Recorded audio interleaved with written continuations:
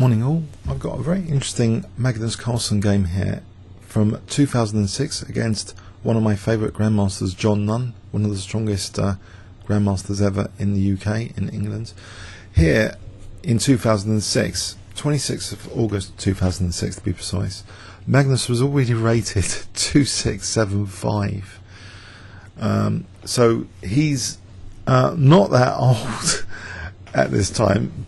Born November 90, so that makes him about 15 years old at the time of this game, against the very experienced Grandmaster John Nunn. That's why it's called Experience versus Rising Stars.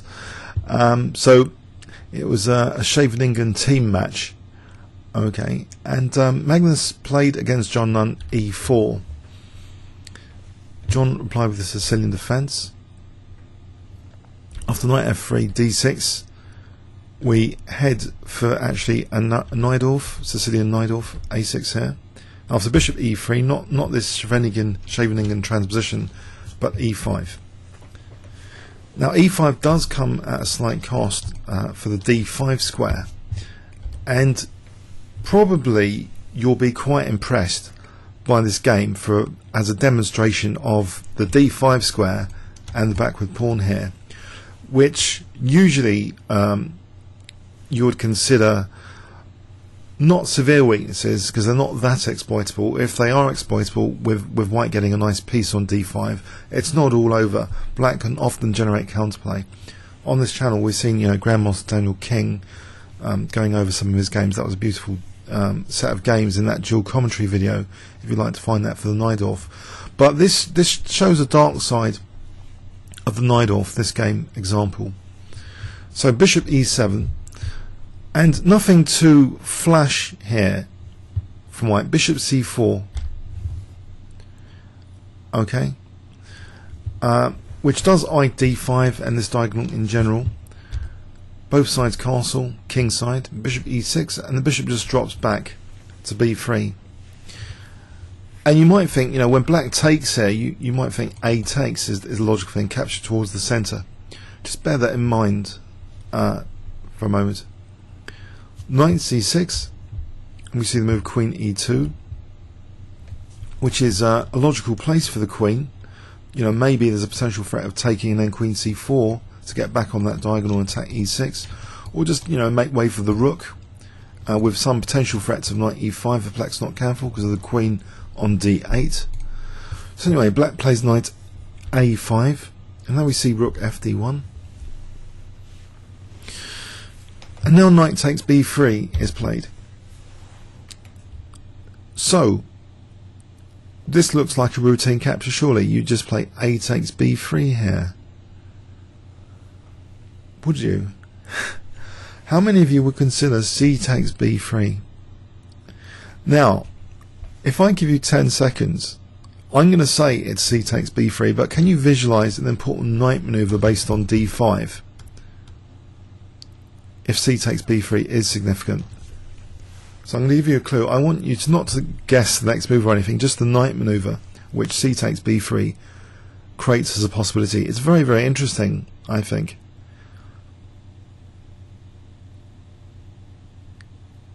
Okay, a little bit of a positional test. Well, actually c takes b3 is played, and the knight maneuver is like this. Believe it or not. If white can create a bind with the d5 square, that's going to be quite painful for black, especially this bishop locked in, imprisoned with its own pawn structure, that pawn on d6. For the moment, white is also threatening, by the way. Knight takes e5 with that knight on f3. John does something about that. He moves his queen away to e8, so knight takes e5 is no longer threatened.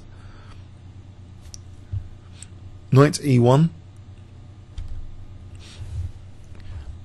and then we see this knight maneuver process in action. Knight c2,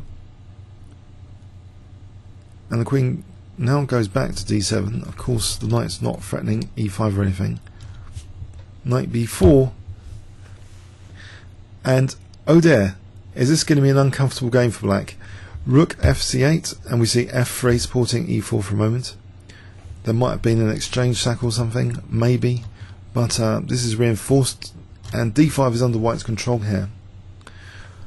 The bishop is not completely dead on e7. It tries to reroute now. Bishop d8. Maybe it's useful along this diagonal, potentially. Rook d3, preparing to pile up on d6, which would be a sort of punishment for the bishop leaving the defensive position on e7. We see a5, and the knight is forced to take, well, not necessarily forced to take, but it looks logical to take that square d5. Now black takes and white takes, and the key thing here is for white to preserve a piece outpost on d5, not use a pawn, unless in special circumstances. Sometimes taking the pawn's good for this diagonal, but not in this position. Keeping that piece outpost is a key thing. It looks as though visually, you know, black hasn't got much counterplay actually, and I think there's a big recurring question in chess, at least for me, about strategy versus tactics, and you're going to consider like logic to be sort of strategy, because logically, what is going on here? Logically, black has a backward pawn, not such a good bishop. The logic of the position dictates that white's better, even if we didn't calculate millions of variations like a computer to find all the finesses. The logic would dictate that white is better. If we're going to look at for tons of finesses, that might change the picture somehow, but maybe not here, because, well, white's king is kind of safe. Black really hasn't got many tactical threats going on, many forcing moves or sources of tactical counterplay, not at the moment anyway. But John tries to liberate the rook here now with a4. White just takes that and plays b3, kicking the rook back. Of course, white's undoubled the pawns, but black wanted to get an active rook. There's a bit of a cost of that, to undouble white's pawns. And now rook ad1 is played. Okay, and we see the move rook a5, a bit of a change of mind maybe. We'll look at this in the second pass if black had better here than the rook a5. This does create a slight weakness of the last move actually, that b6 square. But you might not think Magnus is interested in using that with the knight, because that knight's kind of beautiful there. But in fact, Magnus does. He plays knight b6, forking rook and queen, basically extracting the dark square bishop, which still leaves, you know, d6 weak. Bishop takes b6, bishop takes b6, and after, you know, after rook a6, white is winning a pawn. So a pawn up, but you might think, well, opposite colour bishops, does this matter too much? We'll see. Queen e7. Now this is a nifty move, as are most of Magnus's moves. Queen b2, putting pressure on e5. And queen g5 shifts into gear for white's king a little bit, as if there might be something going on the king side here. a4, preparing to secure the knight, freeing up the rook. h5, as though this might start to be dangerous for the white king. a5, h4. Okay, Magnus just ignores the threats in inverted commas of h3. He just plays b4, getting the pawn off the scope of the bishop. So now it's starting to look quite troublesome for black as well, because of b5 as well. Rook goes back, and now we get queen d2, and John didn't refuse the exchange of queens here. If he does refuse the exchange of queens, I think it could get quite nasty. For example, just intuitively, I think if queen f6, there might be bishop d8, skewering queen and pawn here. This might be possible. We'll check in the second pass. That looks like a good move. If queen g6, well, again, d8 might be a problem, or this pin might be annoying. So John just takes on d2, maybe hoping the opposite colour bishops are going to help black here. Rook 1 takes d2, and we see rook c4. Is that a bit of counterplay for black against this b4 pawn? It's simply protected with bishop c5. Now rook c8, and now b7. is targeted. Rook b6, defending rook c7, king steps in, king h7, and now e5 is targeted with bishop d6. Is that winning yet another pawn now? Well, not quite. Rook d7 pinning the rook to d2. Is this a problem for white? Not really, because the king's now on f2. It can help in all the tactics with king e3 protecting the rook, now renewing the threat of bishop takes e5. So f6, is that a big deal? Well, there's a slight weakness to the last move. This e6 is now a loose piece, and that's exploited. I hope you can see it. Bishop takes e5, unveiling an attack on the bishop. So another pawn has bitten the dust, and it's no longer opposite coloured bishops, unfortunately. Is this rook and pawn ending salvageable? Rook takes, king takes, rook takes b4, but rook takes e5 keeps white being 2 pawns up.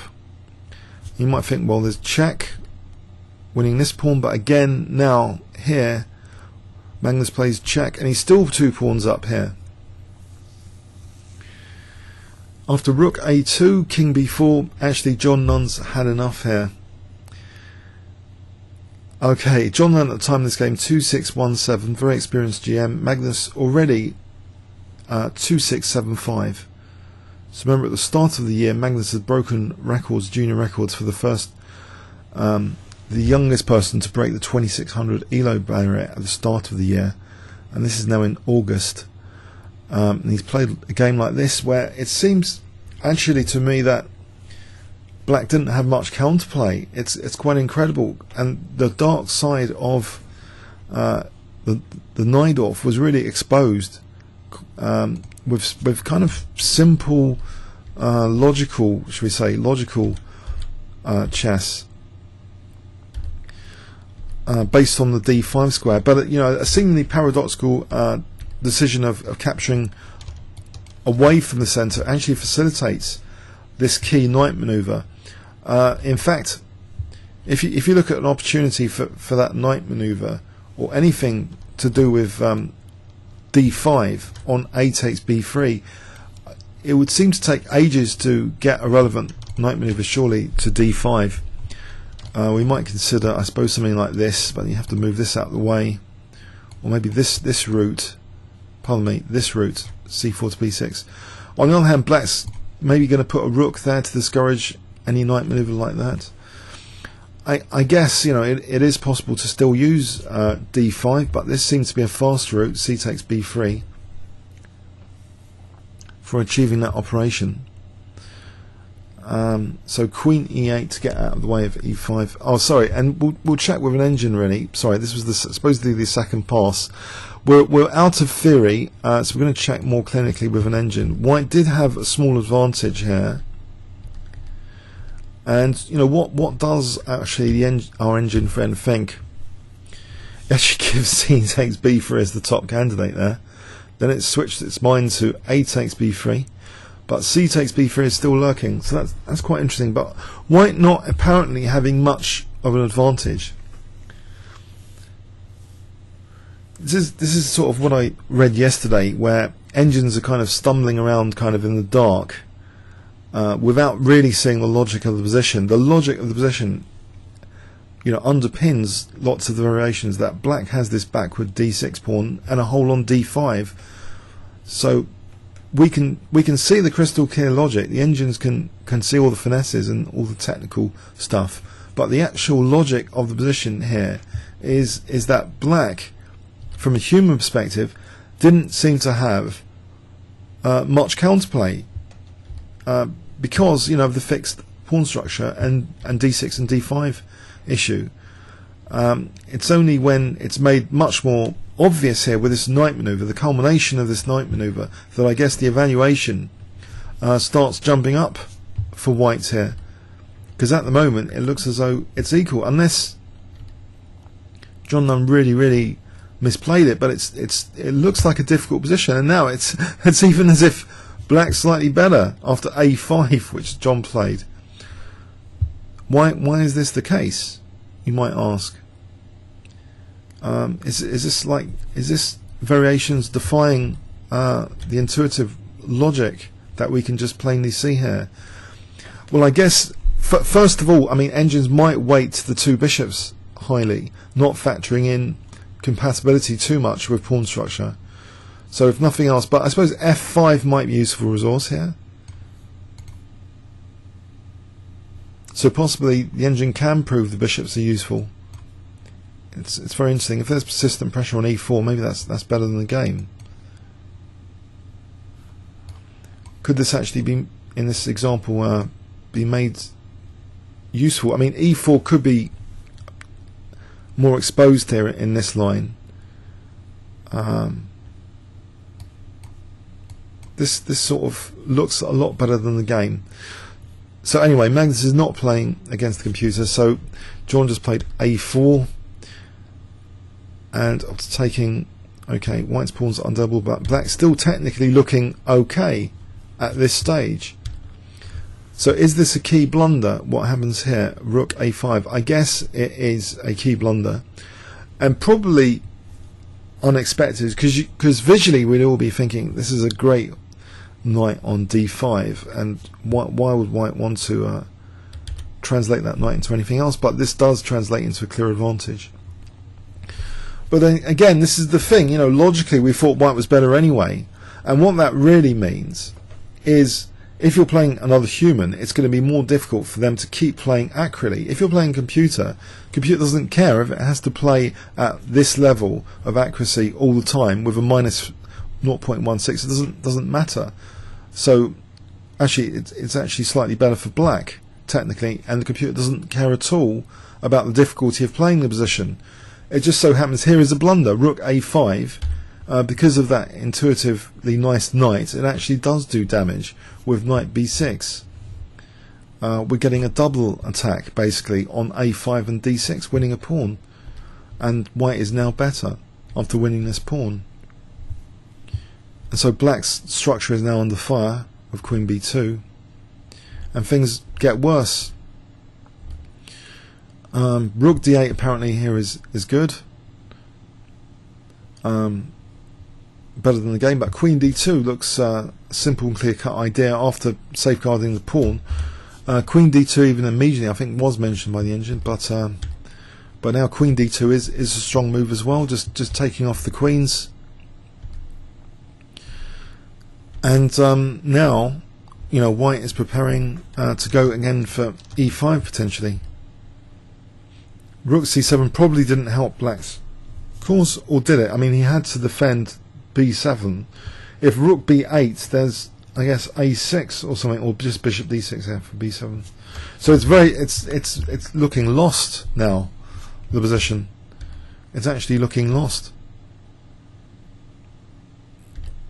So black is losing another pawn rather, with bishop takes e5 being played by white here. Even though there might be even more incisive moves apparently, but in this continuation, this rook and pawn ending is just 2 pawns down. Okay, I hope you got something from that. It just shows that Magnus was, even, you know, in 2006, he was able to just cut out the counterplay of very dangerous, experienced grandmasters.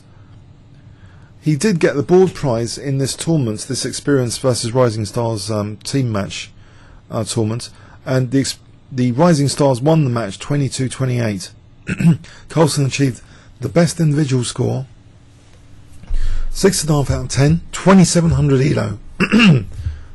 Okay, comments or questions on YouTube? Thanks very much.